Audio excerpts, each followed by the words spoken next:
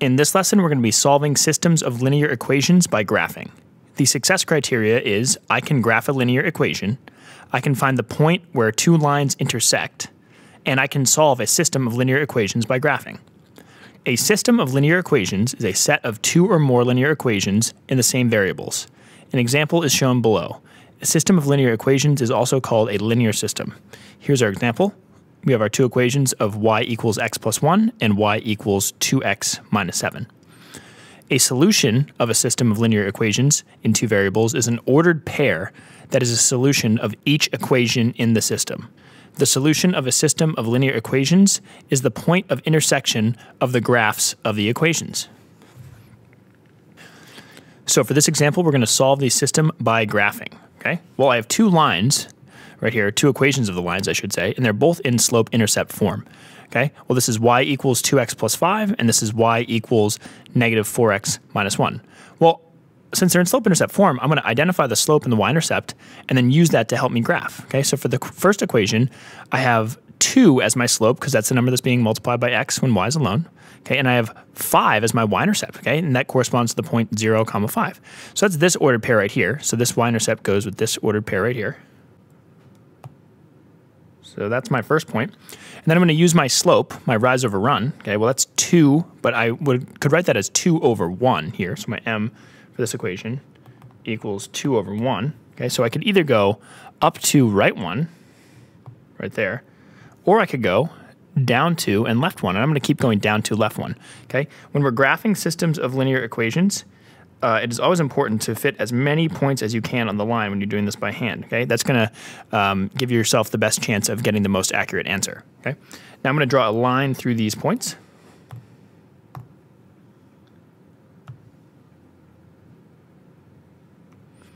Okay, so now I've successfully graphed my first equation. Now I want to graph my second equation. All right. Well, I see the y-intercept is negative 1 because that's my constant term for this equation. Okay, that corresponds to the ordered pair 0, negative 1. That's right here. Okay, and I'm going to graph this one in red. So that's right there. Okay. So I'm done with my y-intercept. Now I'm going to find my slope. It's going to be negative 4 because that's the number that's being multiplied by x when y is alone. Okay, but I'm going to rewrite that as a fraction to help me graph. So m equals negative 4 over 1. So this is either negative 4 over positive 1 or positive 4 over negative 1. Okay, so what I'm going to do is I'm going to go either down 4 and right 1, or I can go up 4 and left 1. So I'm going to go up 1, 2, 3, 4, and then left 1. Okay, down 4, right 1 would fit on this graph. Okay, and we can already see the point where I'm going to find my intersection right there. Okay, but I'm going to keep going. So up 4, so 1, 2, 3, 4, left 1. So now I'm going to draw a line through these points. So now to find the solution of the system of equations, I'm going to find the ordered pair where they intersect, and that's this ordered pair right here, negative 1, 3. So I'm going to write that down. So negative 1, 3. This is my solution, okay? And to check my answer, to make sure that it's correct, I can plug these values in. Now, if you do it the way that I just did and plot every single point that fits in your graph, and if they intersect on a grid line, you don't actually have to check because you know for a fact that you'll get the correct answer. But if you didn't do that, or if you have two lines that intersect not on a grid line, then you would have to check. Okay, and I'm just going to show you how to check really quickly. So I just want to plug my x values into my x's of my equations, and my y values of my y's of my equations. And if both equations are true, then this is the solution to the system of equations. So right here, I'm going to do 3 equals 2 times x, which is negative 1, and then plus 5. So this is going to be negative 2 plus 5 equals 3. That's true. So that works. And then for the second equation, I have 3 equals negative 4 times negative 1. 3 equals negative 4 times negative 1, and then minus 1. Well, negative 1 times 4 right here, that's going to be positive 4. So 4 minus 1 equals 3. That is also true. So since they're both true for both equations, I know that this is the correct answer, and now we're done. In this example, we're going to solve the system by graphing. Okay. Well, I have one line that's in slope-intercept form, y equals 2x minus 2. And then this one is in standard form. Okay. So we can graph that in a number of ways. First, I'm going to graph the first equation, so y equals 2x minus 2. My y-intercept is negative 2 right here. That corresponds with the ordered pair 0, negative 2. Okay. And then I'm going to plot that right here.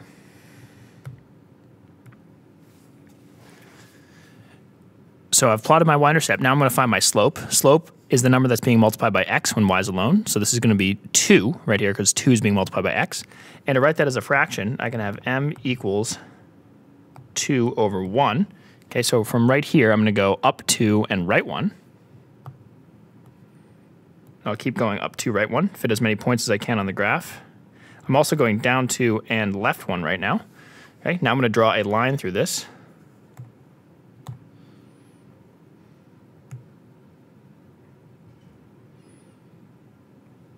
All right, so I've successfully graphed my first equation. Now, this equation, negative x plus 2y equals negative 4. There's multiple ways you could do this. You could plot the intercepts, or you can convert it into slope-intercept form. I'm going to convert this into slope-intercept form. Okay, so I have negative x plus 2y equals negative 4. I'm going to add x on both sides to solve for y. So I get 2y equals positive x minus 4. Okay, and then I'm going to divide by 2 on both sides, aka divide every term by 2. I can rewrite this as y equals, well, x over 2, I could put a 1 here. This is the same thing as 1/2 x, so I'm going to write it like that, 1/2 x minus, well, 4 over 2 is just 2. Okay, so now I have my equation in slope-intercept form. So what I'm going to do right now is identify the slope and the y-intercept. Okay, well, the y-intercept is negative 2 here. So I'm going to plot that, and notice this is already on my line. Okay, so this is actually going to be the solution to my equation, but we're going to finish graphing this line just to make sure. Okay, and then the slope is 1 over 2 because that's the number that's being multiplied by x. So 1/2 is my slope, so I'm going to go up 1, right 2. And I'm also going to go down 1, left 2. All right, now I'm going to draw a line through this.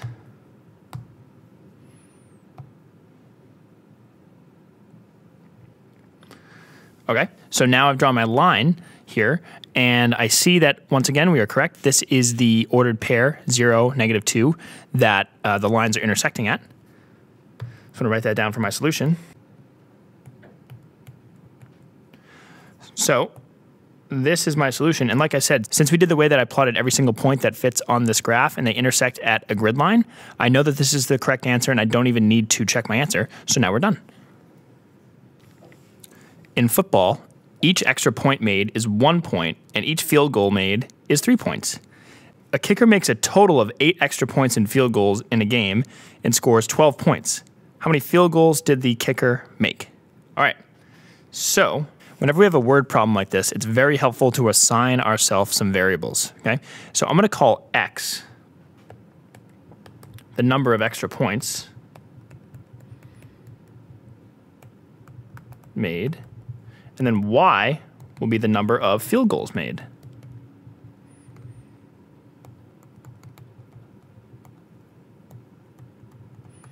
Okay, so now, once I've assigned my variables, what I want to do next is I want to write 2 equations. So I want to write a system of equations that will help me solve this question. How many field goals did the kicker make in total? So that's basically just going to be our y value here. So let's look back at what we have. Okay, so we know that each extra point is worth 1 point, and I know that the field goal is worth 3 points. And I also know that I scored a total of 12 points. So if I multiply 1 times x, the number of extra points, and then I add 3 times the number of field goals, that will give me the total amount of points that the kicker got in the game, and we know that's 12. So the way I could write this is 1 times x plus 3 times y equals 12, okay? Once again, this is 1 point for every extra point plus 3 points for every field goal, and that equals our total points, which is 12. But if you notice, this 1 coefficient here, that's already assumed if I don't have anything written, so I don't even need this here. Okay, so I'm going to rewrite this as x plus 3y equals 12. So that's my first equation. If I go back up here, we also know that the kicker makes a total of 8 extra points in field goals. So the number of kicks that the kicker makes total is 8. Okay, well, there's only 2 types of kicks that they can make, the extra point and the field goal in this case. So that's just going to be x plus y has to equal our total amount, which is 8. So that's my second equation.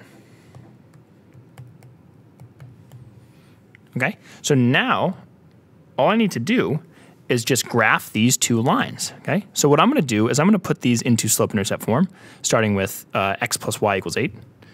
So if I do that, x plus y equals 8, I'm going to subtract x on both sides to solve for y. I get y equals negative x plus 8. Okay, so I'm going to graph this line right here, y equals negative x plus 8.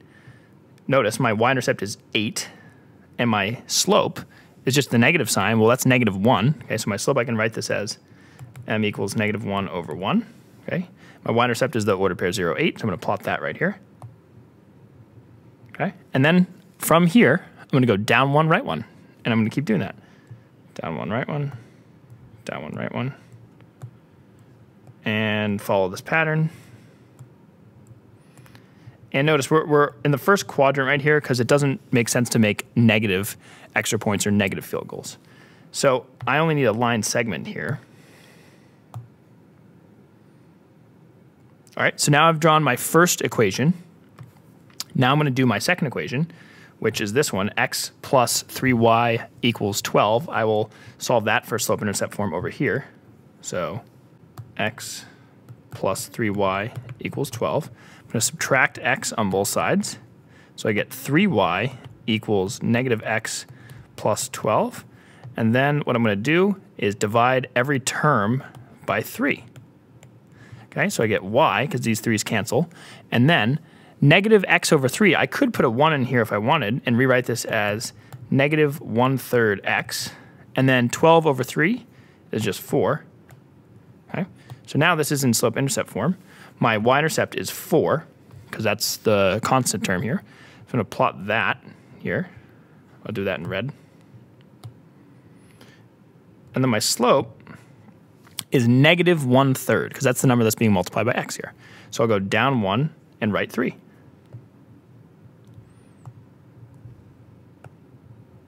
Okay, now I'm going to draw my line. Technically a ray in this case. Anyway, I see that these lines intersect at the ordered pair 6, 2 right here. So this is my solution. So that is the ordered pair 6, 2.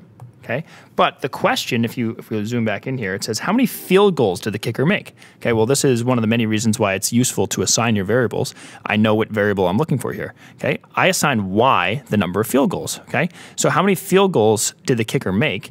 Well, y is our field goals. So if we look over here, I made 2 field goals because that's my y component here. So my word answer is going to be the kicker made. Let me just slide it over here. Erase that. The kicker made 2 field goals.